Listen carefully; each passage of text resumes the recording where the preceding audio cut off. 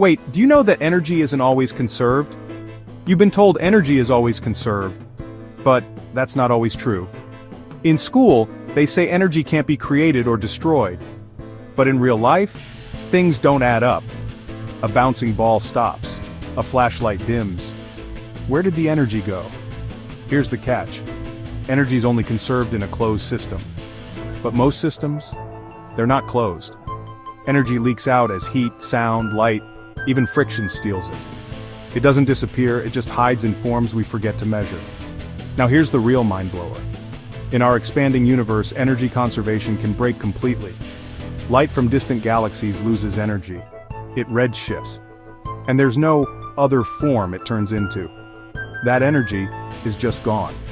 Einstein's general relativity says, if space itself bends or stretches, the usual rules collapse. No global energy conservation law exists. In simple terms, space breaks the rules. So next time someone says energy is always conserved, ask them, in what universe? For more brain-melting science, subscribe to Quick Science Bits.